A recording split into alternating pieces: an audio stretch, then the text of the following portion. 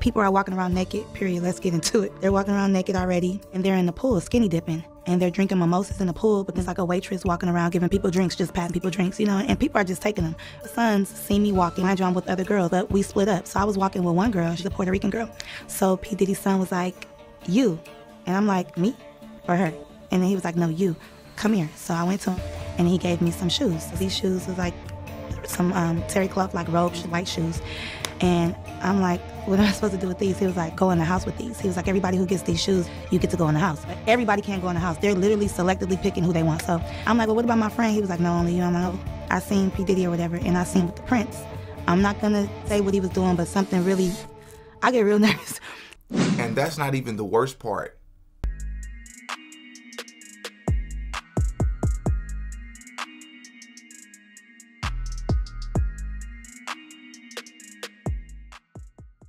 Oh yeah, Diddy got a podcast.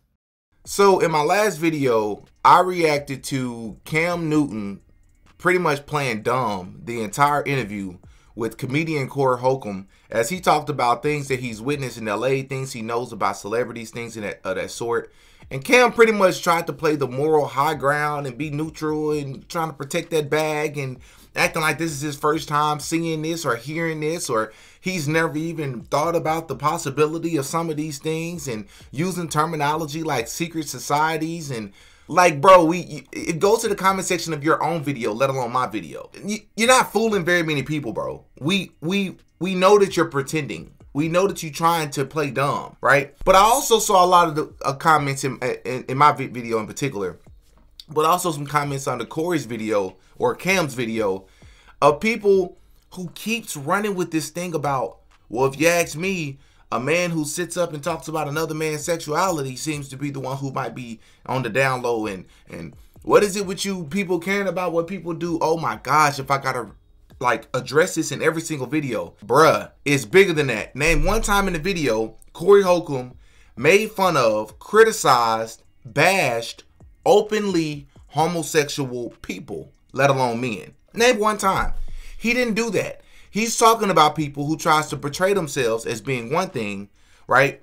But they're actually another way, and they get upset if you tell people what you know and have seen in Hollywood for them to actually be. That's not the same thing, bro. And people like myself, I'm just gonna just say it. I follow Jesus Christ, period. I'm unapologetic about it. Being homosexual, just like being a lot of other things that I fit into the category of, by the way, is a sin, period. Don't ask me, do I like it? Ask me, do the scriptures like it? Do God like it? The answer is no. I follow God. Take it up with God. Now that we're past that, since a lot of you in the comment section was choosing or disingenuously choosing to have cognitive dissonance and not believe the things that Corey Holcomb was saying, or questioning the things or why Corey Holcomb was saying some of the things that he's saying, I'm gonna show you a video of a woman who actually attended a Diddy party. And I'm not even going to say alleged. I mean, actually I will, allegedly. I actually believe her quite a bit because of a lot of the things that she shared, because there was things she was willing to not talk about in this interview. And she just came off as extremely genuine. That's a human being to another human being, right? But before we react to her, I want to show you all a new lawsuit that just dropped against Diddy of a woman who is now an adult now, who claimed that when she was 13 years old, P. Diddy, along with other celebrities, with an S at the end, bruh, other celebrities R-worded her after the VMAs, drugged her, spiked her drink, R-worded her, and sent her on by her happy way. Why she was at the VMAs by herself at 13, 14 years old, how she got there, how she got to a Diddy house, let alone a Diddy party, I don't know. But we finna read some of the indictments real quick. But before we go to the indictments, I ask, listen, if you're new here, please hit the subscribe button. Join the membership. Hit that join button right below. Like the video. If you don't do anything else, I ask that you please like the video. It's free. I would really, really appreciate it. It helps with the algorithm. Let's go to the lawsuit. So the first thing we see here, it says, one of the limousine drivers she spoke to claimed to work for defendant Combs. He told her that Combs liked younger girls and said she, quote unquote, fit what Diddy was looking for, not allowing her into the VMA Awards, but inviting her to an after party. So allegedly they told her to come back at I believe 9 or 9:30 And they would give her directions or something like that to get to Diddy's house or wherever the party was going to be taking place. So she makes it to this party. And then the next thing that allegedly happened was the plaintiff accepted a drink, which is a reddish yellow mixture that tasted like orange juice, cranberry juice, and something bitter. After drinking just one drink, plaintiff began to feel woozy and lightheaded, making her need to lie down. And then there's a photo here of what they're calling an exemplary container that was allegedly or apparently used by Diddy and the people that was, closely affiliated with him to actually spike and inject things into people's drinks. She then says, looking for a place to rest, the plaintiff entered what she believed to be an empty bedroom so she could lie down for a moment. She did not lock the door. Soon after, Combs, along with a male and female celebrity, entered the room. Combs aggressively approached plaintiff with a crazed look in his eyes, grabbed her, and said, quote unquote, "You are ready to party." Combs then threw plaintiff toward another male celebrity, Celebrity A, who removed plaintiff's clothes as she grew more and more disoriented. Plaintiff was held down by Celebrity A, who blank R-worded her, while Combs and Celebrity B, a female, watched. After the male celebrity finished, Combs then blanked R-worded plaintiff while the Celebrity A and Celebrity B watched. Combs attempted to force plaintiff to perform oral sex on him. She resisted by hitting Combs in the neck. He stopped. Plaintiff grabbed her clothes and shoes and left the bedroom, roaming naked through the house, looking for an exit at the party as the party continued, which means there were other people that saw this, allegedly. Once outside, plaintiff put her clothes back on, left the scene in the dark. Eventually, plaintiff reached a gas station. A female clerk noticed her distress and allowed her to use the phone. Plaintiff called her father, admitted that she lied about her whereabouts, and asked him to pick her up. After the assault, plaintiff fell into deep depression, which continues to affect every facet of her life. This is horrifying. This is absolutely horrifying. And this attorney, by the way, said that there was going to be many more lawsuits, which is proven to be true. The wall of silence has now been broken, and victims are coming forward. Our team has had, at this point, more than 3,285 individuals contact us, with people claiming to have been victimized by Sean Combs. And as all of these are evil, all of these are, wrong and abhorrent and all the things, man, this is another level of evil for me. You know what I mean? Like, there's a whole nother level of evil. But the video I'm about to show you, this woman is talking about things that she witnessed, and she was, I don't know if she considers herself an escort, so to speak, but she apparently came over with, some sort of prince or royalty or something like that, and they linked with Diddy. She was excited because she was under the impression she was going to be singing for Diddy, and she said even she, from the lifestyle that she's coming from, was shocked what she saw and how structured and organized everything was once she got to this location, whether it was Diddy's house or wherever they was at that Diddy was throwing this party, right? And she talks about all the things that she witnessed. I want you all to pay close attention to who she said was in on this with P. Diddy, how they did some of the things, but outside of the adults that were there. I want you to listen to what she said she saw, how it affected her, and what her response was to these things. Because while a lot of people like to call these things freak-offs, I have reason to believe that they're not freak-offs, and they're actually rituals. They're satanic rituals. They weren't freak-offs. They were satanic ritual orgies. Which would make perfect sense, right? 1,000 bottles of baby oil, which really makes me believe, like, was it 1,000? Was it 1,500? Was it 800? Did you just round up? Besides the fact there was a lot of bottles. Obviously, that's not for one person. Them reporting that this baby oil was laced with drugs so that they could seduce and people and have them under the influence unknowingly, so it would be a lot easier to coerce them or force them to do what it is that they wanted to be done with them. But it makes more sense that these weren't just like freaky people. These people are occultists. And for the person to hop in the comment section and say cult, no, occultists with the O. These people don't worship the same God a lot of us everyday Americans worship. That's what I need you all to understand, right? When you think about when they're saying that underage people was coming to Diddy's house, his neighbor literally said this on camera. Yeah, tell him stop bringing all the minors over here late at night. I live right next to him. He do too much. It be like buses, like big ass buses. You just see all type of shit hop out. Especially at nighttime, like around 3 o'clock in the morning. It gets wild.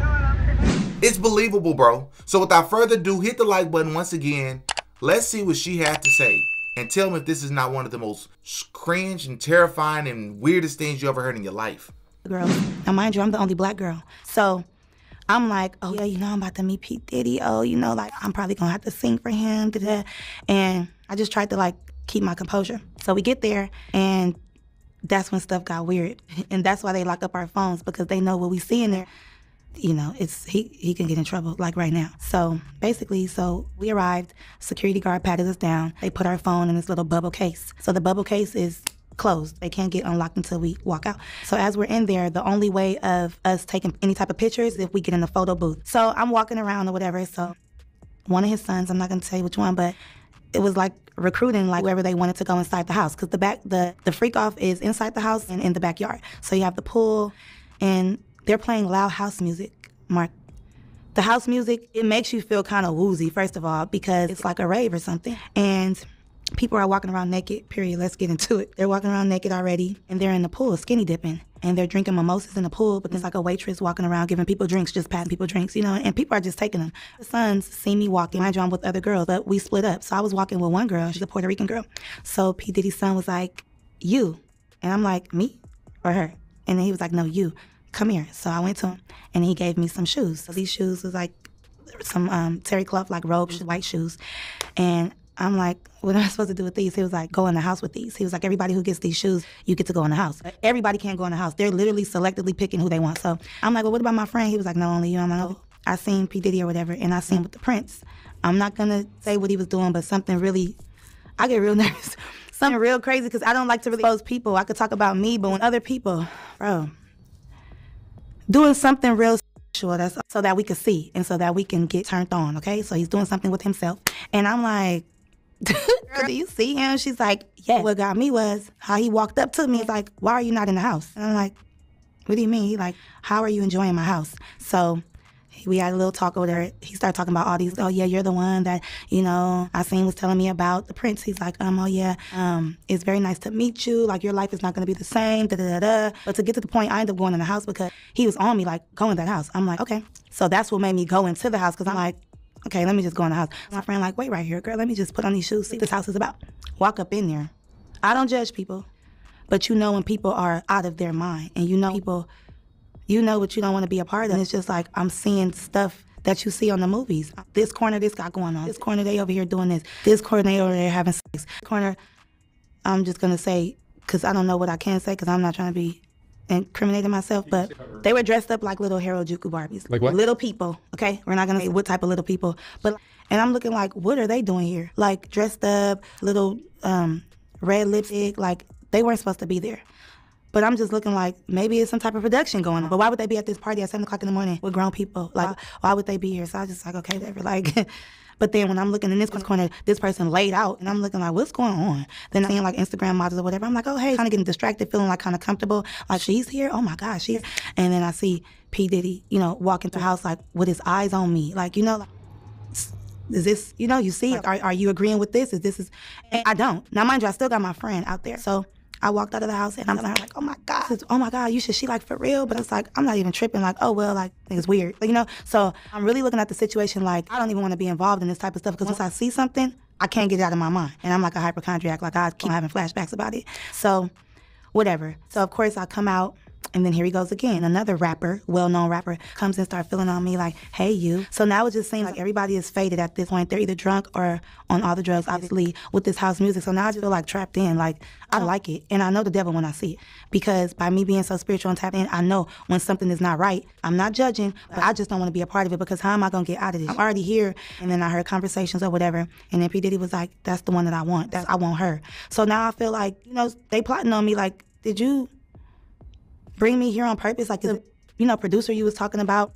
And I came here specifically with the Prince to rub elbows with people, to network for the music week. But then I put two and two together, like, the Prince have been saying your life is never gonna be the same. You're gonna be happy. And I just feel like I was gonna get trapped, you know, drugged or something like that. And then it kept trying to make me, I've been around celebrities before. If a rapper wants you or somebody wants you, they're not gonna do it. They're gonna send somebody else to do it. So at this point, everybody seems to have a Diddy story. At this point, now, I was questioning, and I'm still a bit suspicious that all of this is coming out now, but I better understand why it's coming out now, because they're saying, or they're alleging, that apparently there's this new law in New York or somewhere in the, maybe nationwide, that allows for certain victims, certain domestic violence victims, or, you know, sex assault victims, to come forward for crimes that were committed against them that would have otherwise been, you know, far too long ago. The statute of limitations would have just, they wouldn't have been able to press charges. But now they've been able to do it, so that makes sense why a lot of charges are coming towards Diddy all at once. But I also question why a lot of people are not coming out with Diddy stories, but they hadn't been doing this over the past decade. But now everybody's doing it. Not saying that I don't believe them, but it's like, is it because he's in jail and you feel safe now? I would just like to talk to some of these people openly. So if you know somebody, or if you're affiliated with somebody who wants to talk about it, and it's not even about views, so we didn't have to talk about that, but just give your open and honest opinion about what's happening, man, hit me on my email, hit me on my social media. I would love to be able to put your story in the forefront for whatever it is that you'd like to share, and we won't share what you don't want to share, right? But once again, God bless the victims. I pray for the victims. This is crazy. Y'all hop in the comment section. Give me your thoughts. I just wanted to bring this story to you. Until next time. Peace. Oh, yeah. Diddy got a podcast.